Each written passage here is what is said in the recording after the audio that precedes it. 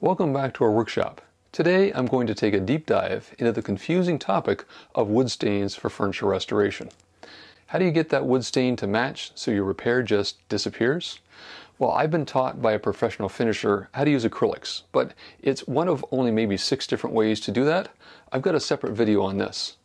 Today I've got another business owner who does furniture repairs, and he's going to share tips and techniques of how he does stain matching. Stick with me, we'll show you how it's done. As a furniture repair business, we're opening the doors to our workshop to show you the tools and techniques to repair furniture. The front rail here, you can see this has been broken off. We give you tips to make your repair projects easier. Let's get into the workshop and start fixing furniture. I live in the Greater Toronto area, and my guest is from North Carolina, so let me fire up Zoom and we'll get started. Today I've got Bob from Furniture Remedy with me. Bob, how are you doing? I'm doing well. Thank you, Scott. Bob, tell the audience a little bit about your experience and your background. Sure. I've always liked to fix things. About 20 years ago, I started working in a furniture store, and I just started putting little things together, trying to do simple repairs. And unfortunately, that company started to go out of business, and I was directed to another company where I was hired, and they sent me to Texas for 3 months to learn everything from color mixing to upholstery. Wow. And stay with that company for almost 10 years, where I ended up being a field supervisor, covered 5 states with another supervisor, and over 40 technicians that we trained and kept tabs on as the days went on. And since then, I've kind of bounced around a little bit. I've worked for other companies. I worked for different people in different facets. And about 5 years ago, my wife and I started Furniture Remedy, where we fix the furniture and have it all under one roof. Wow, that's great.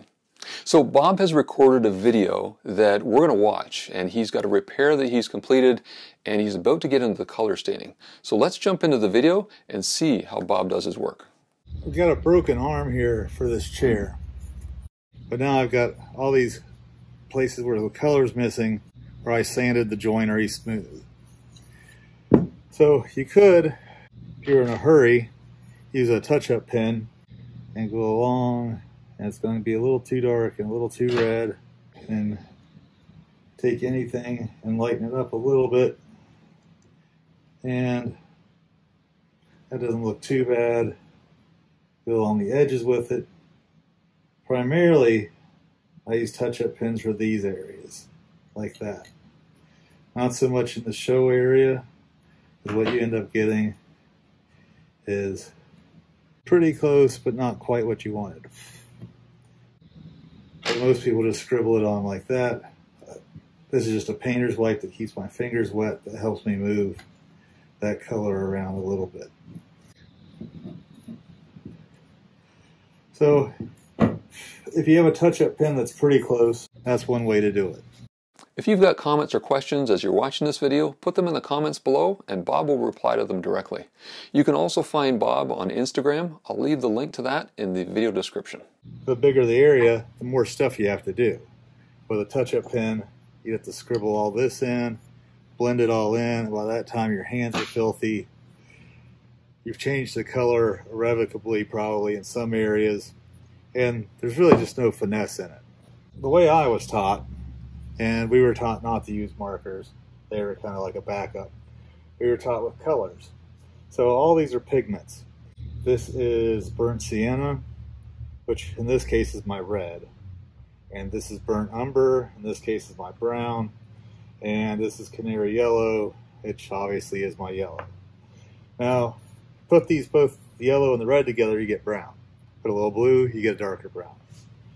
Color theory. Bob, what do you mean by color theory? Is that something you can explain to the average person that doesn't know about color theory? Yeah, absolutely. I was trying to explain it to my boys over the summer. It's pretty basically their primary colors, yellow, red, and blue. And if you mix those colors in different proportions, you can make other colors. Like yellow and blue make green. So just knowing what those colors, what you can do with those primary colors and make with them is what I mean by color theory. So We take yellow and blue, we make green, and we add some red to it. Now we have probably a greenish brown. But the more red we add to it, the more actual brown it gets. And then we can add so much red that it's a reddish brown. Okay. And so you can use yellow and red to scale your color back and forth until you dial it into fairly close to what you're looking for. You always try to make it a little lighter, a little brighter, because once it cures and you put a finish coat on it, it's going to darken up just a little bit. Oh, okay.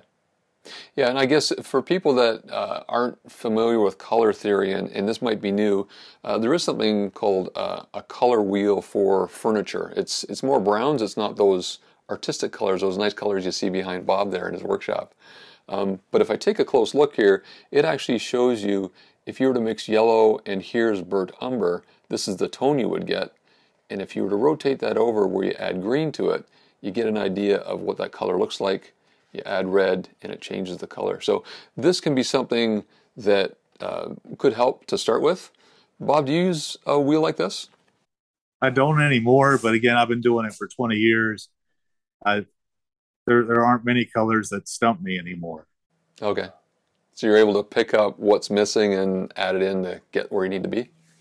Typically. And now I have so many helper pigments that I can get pretty close a lot quicker than, I said, when I was in training, we just got those basic, we started with red, yellow, and blue, and we had to come up with a basic color for each thing. When we got a little more advanced, we were given a brown, so we could start with a brown and make it more yellow or more red. Okay. And then there are different ones that are just yellow, or a yellowish wheat color, or like you were saying, the umber colors. So you can just start with umber and then adjust the umber to the umber that you need. Okay. Okay. Good. Well, I'm really excited to see where this repair goes, so let's jump back into the video. In this case, I'm pretty sure burnt sienna is going to be pretty close to that. But that's just me and years and years of experience talking. So you don't want a very wet brush because you don't want, just like when you're painting, you don't want paint to get everywhere. But if we take this area and just slowly, very lightly, brush it on, and it's looking pretty good. You take a little lacquer, spray a little lacquer on it, see what that final result is. That's just a little bit red. It takes a lot of yellow to move something, to move the color. And you can see that color shift now. And then when you go back to dry your brush off, you can see how that color shifted. It's definitely more brown. A lot of the red's been washed out. That's okay. Just take a little bit more red. In this case, it's our burnt sienna. Mix it in there. Wipe off our excess. Pick up our piece. And you can even go, you can wipe this off with the Wheel Pro, go back to bare wood. Or if you had some practice,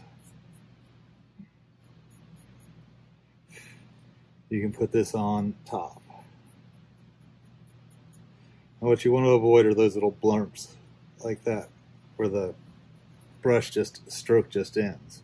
Now, I can only do this with my left hand, but what you want to do is feather your color on very lightly, up and down, and lift up towards the ends. And then you don't get those hard edges. You get a nice smooth transition. So we can do that side. Actually, we can do all of this. We do that.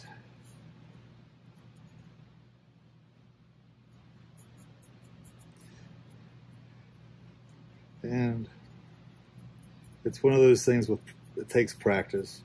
And you kind of know what the color that you need is without the lacquer when you get there. You can see there's a lot of yellow in there. It's kind of greenish looking. But we can fix that in post-production. So we'll take our lacquer.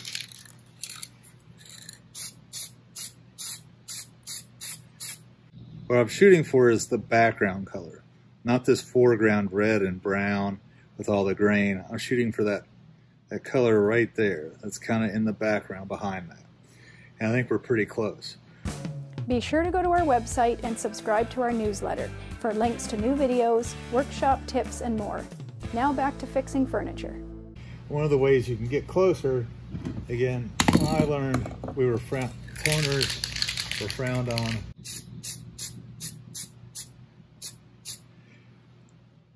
Just lightly go over it, and you can see like that makes it up pretty close to where we need to get.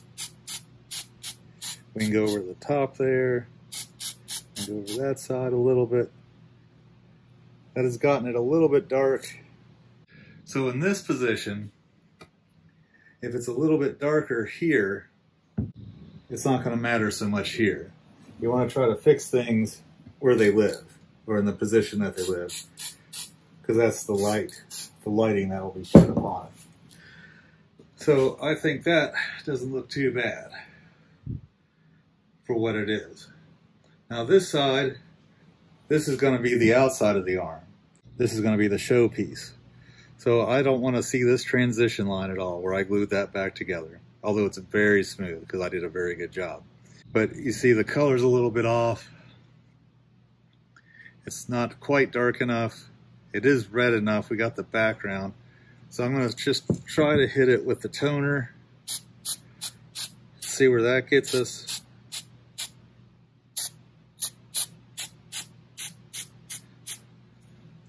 And that isn't terrible. You can still see that transition line, which is no big deal. Because once we get it back together, and this arm is going to be, it's going to look like this. Let's make sure I got it in the right position when we're done. So again, this gives us a little shadow. It covers up some of the color. We match it to, so what we need to do is make this, see this is a little bit lighter in this area. It's lighter here to this darkness here. So we just need to bring some darkness into that side. There's a couple of different ways you can do that. I wouldn't recommend the touch-up pen at this point. You can try the finger tap method. And I'm just tapping a little of the burnt umber right in that area. But that's darker than burnt umber, I'm fairly certain. So we'll see.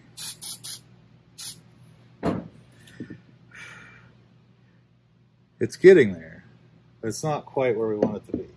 Wow, Bob, I didn't realize that you could just put a little bit of that powder on there and then hit it with lacquer and boom, you've got a color.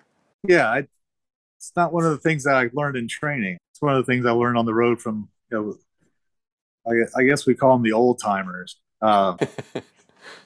It's a trick where they use the powders, and I've met people that just use primarily their fingers to put a little bit on and use a lacquer or some kind of finish. It doesn't really matter as long as it's wet. The powders will do their thing. You can mix it in a lacquer, but those are going to dry so quickly, you're not going to have time to work with it before that color sets. So that's why the padding finish is nice, because you can mess with it a little bit longer. It has a longer play time. Okay. So, but you can use your finger, brushes, sponges. It depends on the effect you're going for too. On training, we use balled up pieces of aluminum foil and put color on it to kind of make a burled effect. Because the color would stick on the ridges of the aluminum foil, and as you press it on the wood, you just get those little ridges. Oh, neat. And then you can seal that in and then go over it in layers. But starting with the powders and just using your imagination, you can get just about any effect you think that you want to have. Okay. Sea sponges make a really cool design too. I've just picked up little things here and there, and that would make that design, or that would make the grain match in that area if I used a darker color and instead of a sponge. So when you're tapping it on, you're using just a straight color there. So if you're looking to blend colors, Would you do it that way or go back to the padding lacquer to mix the colors? For me, I would go back to the padding lacquer. The old timers would do it all right there on the spot. They would just add a little bit yellow and then they go back and forth until they got what they wanted there. I like to see it. That's the little rag I have where I wipe off the excess. I've kind of gotten to where I can see it on the rag and know what it's going to look like on the wood. Okay, let's jump back into the video. Really, the quickest way to get something darker is to use a dark color. You get there with raw umber, but this is kind of a green. So it's going to take us out of our color sphere a little bit further than I want.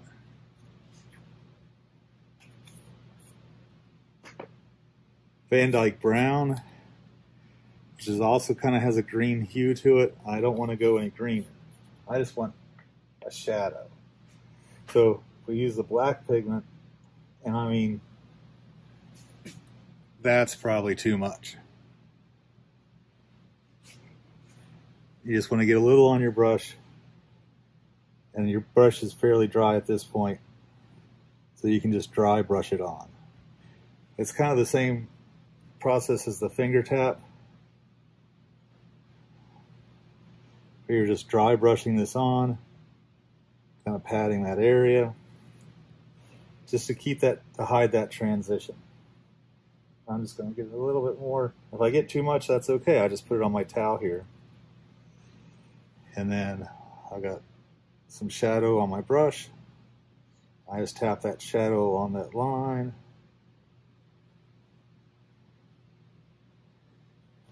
And take our lacquer.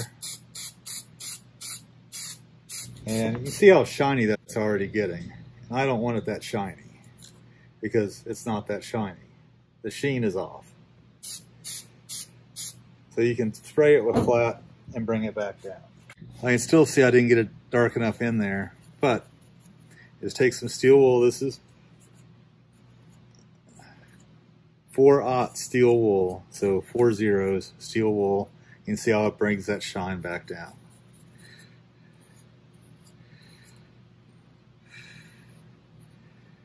And now our line is looking more and more like it's part of the wood, like it's a grain line,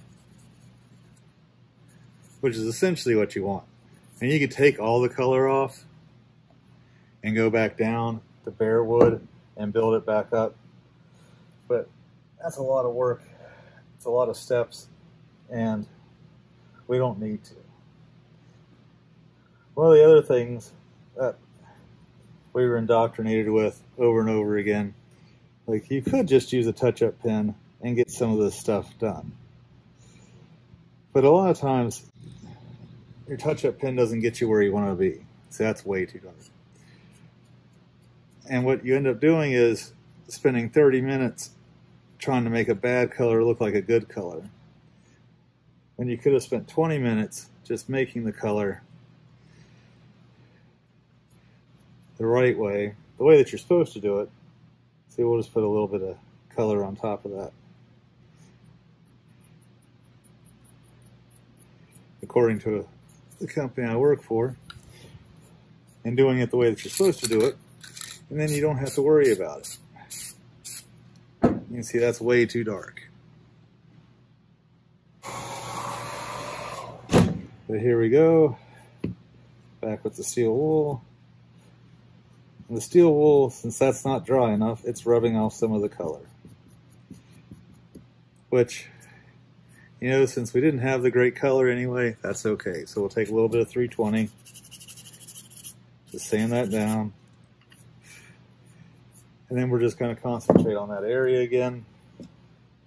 That's what's nice about mixing your own colors and having this at your fingertips, because if something goes wrong, you just go back to what you had, maybe mix it down a little bit, mix it back up. See, this is getting too weirdly brown, so I need to get a good bit more red into it. So Bob, what I like about you showing us that you're taking this back is that this is much of an art. You're experimenting and trying and seeing how this works, and you're not always going to get it right, so it shouldn't be intimidating, right? Yeah, it's trial and error. You have to have a good eye for it or develop an eye for it. When I was in training for 3 months, some people could get through the training much quicker because they had a better eye. It took me 3 months to get the eye that I needed to have to go out on the road. So I had a really great trainer who was really patient and would allow me to make those mistakes and go back and learn again. And even now, as you can see, I get busy, I get distracted, I put a little too much of this in, and it's you get simply to a point where you just go back a couple of steps and move forward again, and just learn that, okay, well, that didn't work the last time, and as long as you're making progress and moving forward every time and not getting stuck in the same step time after time, then you're on your way to becoming an artist with it.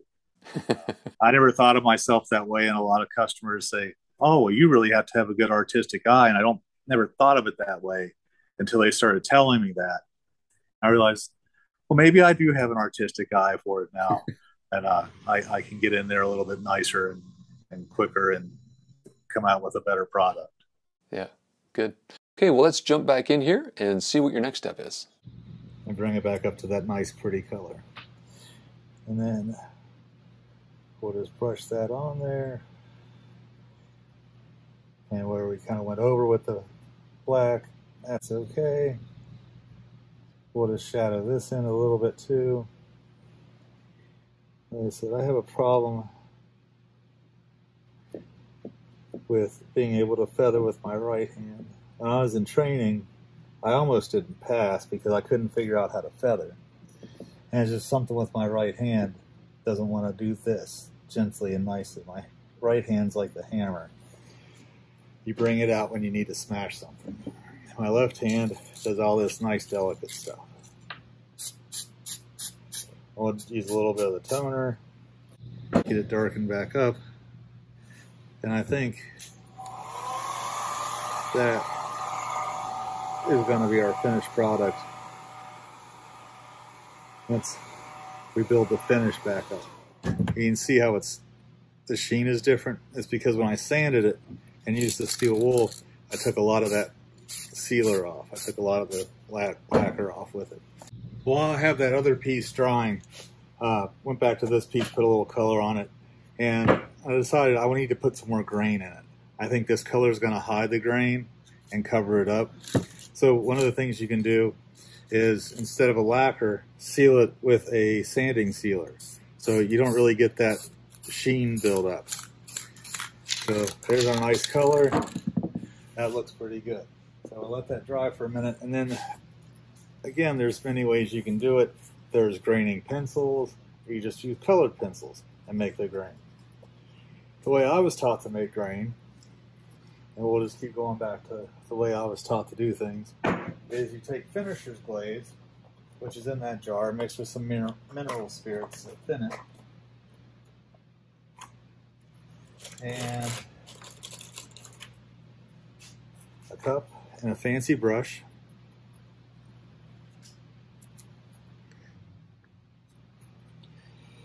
You put a little bit in the cup. You don't really need much. A little goes a long way with glaze. These aren't necessarily black grain lines, but they're not necessarily just brown. So I'm going to take some of my burnt umber, and I'm going to mix it in here. And then I am going to take a little bit of the black and tint that a little darker. This black is nice because when you use it, it doesn't turn it necessarily more green or not. Some blacks turn it a little more green because there's a lot of green and brown in there, but we're not going to worry about that. So now we've got our brush covered with glaze, and I want to make all these lines. Well, the simplest way I found to do that is just twist the brush. And there you have, I don't know, 50 little brushes that you can make lines with. And I just kind of look till I do a test, see what that looks like, twist her up again, and then the grain is going this direction, So with the grain, I just follow it with my brush, and I don't go over it too much because the lines are going to overlap. On this side, you can just do a little bit of like that. And then we'll look on this side, because that grain goes all the way around. It doesn't stop at that edge. And it's going to go this way, and it's going to go that way. We'll just get it a little bit dry, take our brush, and just create some lines. This is not going to be very dark. And you're probably going to have to do it a few times to get it dark, where you can see it as much as you want, or as little as you want. It's really up to you. Glaze needs to dry, and it's going to look like this once it's dry. If you don't do this step, it's going to come back. It's going to dry like this anyway. So it's better just to go ahead and get it dry. Then you can switch it back to reality. And you can see I just brought those grain lines out a little bit more.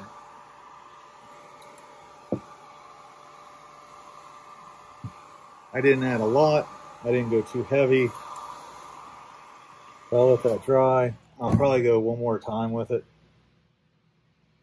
Because I have a problem with knowing when to quit, or quitting while I'm ahead. So that's fairly dry. And then just with the grain again, I'm just going to run up that way and make some lines. They don't even necessarily have to be the same lines. The nice thing about glaze, especially when you're doing it lightly like this, it's not going to show out on you. If you're using a graining pen or pencil, you got to have the grain kind of down before you do this part. So the other nice thing about glaze, you can take a brush. I like this one because the bristle's a little more stiff. There's nothing on it. I can just run it through the glaze. It's pulling the glaze, but it's not letting it stick together. Like the lines aren't going together. It's creating new little lines in between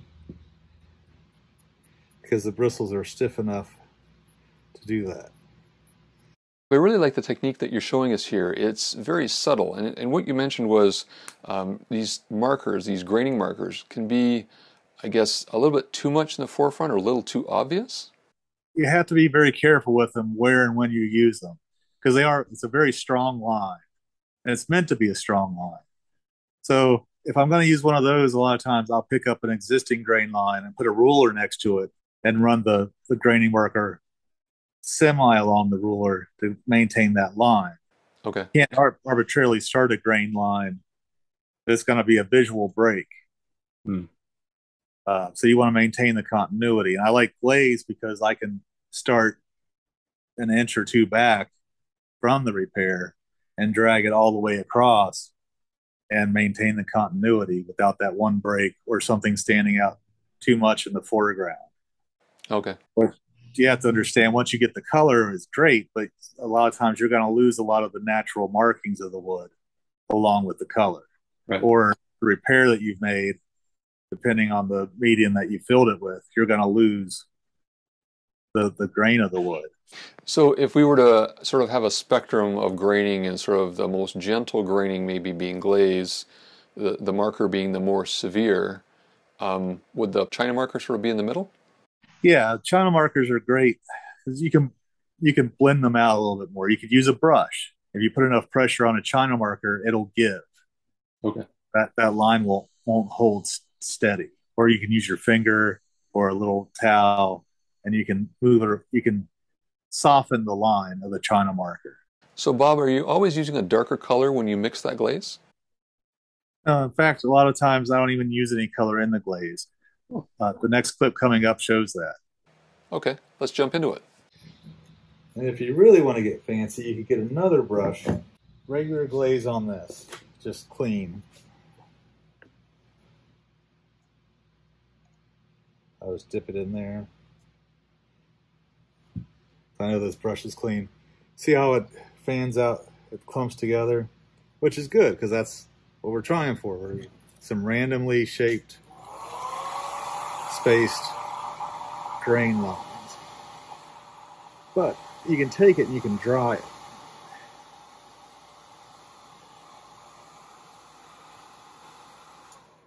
So those are nice, kind of stiff.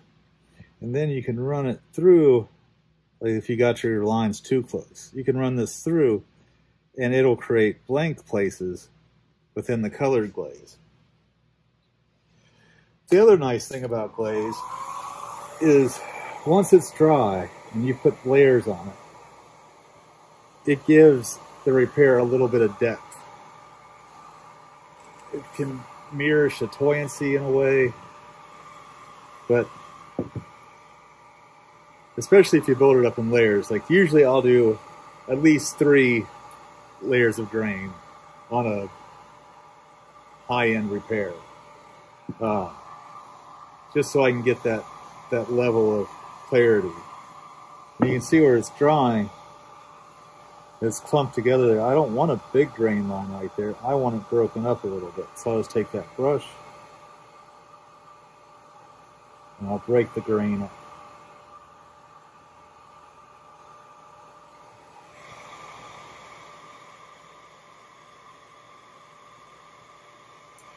It also looks very similar to blushing. So if you've sprayed finish outdoors or when it's raining or when there's high humidity, if you've done it too fast and let it stack up, it'll blush, which basically you're just capturing layers of moisture between your finish. And when it's dry, the moisture is showing out. You can see I've got a little more clarity there, a little more shimmer. I can still see that line, which in this case is okay because that's the bottom. This is the top. I can't see the line on the top. I'm very happy with the top. So I am going to put a little more shine on it. Now I would say this has a satin finish overall, but just maybe 1 or 2 shots of satin. And so in this section, once I was finished, I wasn't quite comfortable with the way that the grain looked or that it popped. And so I went back to the China marker to give it a little more detail, a little more depth. The glaze provides a lot of the depth, but without the China marker being there to kind of provide a backdrop for it, you don't really see it. So once you add the China marker to the glaze portion, you kind of see the depth of the glaze in relationship to the China marker being on top before you add the final finish. Sometimes I'll use a ruler with this just so I can get, because that one's going this way and the grain's going this way. It's not quite parallel. But steel wool is a magical, magical thing apparently. You can do that. And you get some of that color back in it. And I'm going to hit with just 1 more shot of toner. That was a couple of shots, but look at that. I mean, you can sell that in a home all day long, which is what we used to say. I worked for a retail store, and as you can imagine, people weren't overly excited about having someone show up and saying, I'm going to fix your broken furniture or furniture that was damaged on delivery. So you had to sell the repair. One part of selling the repair is being able to do the repair. If you're not good at repairing it, you're not going to be able to sell it. Part of it is selling it before you even get there by being on time, communicating clearly. This is just clear satin. Look at that. Yeah. That's going to be nice. I put it all back together. Get all my fingerprints off of it. Any glue residue. That's going to be really nice. Wow, this is really interesting, Bob. I love the way you've used these different techniques, stuff that I've never seen before, so thank you for sharing that with our audience. Why don't we jump into the finished photos you shared with me so people can see what the end product looks like.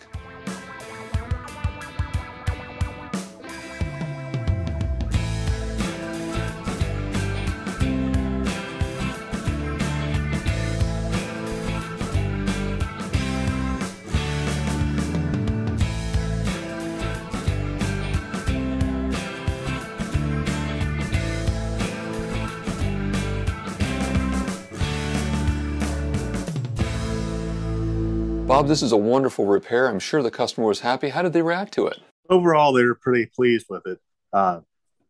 They couldn't see where it was broken before. They didn't think it could be fixed in the first place. So when I brought it back and the chair had two arms again, it was a family table set, so they were happy that it came back home to them.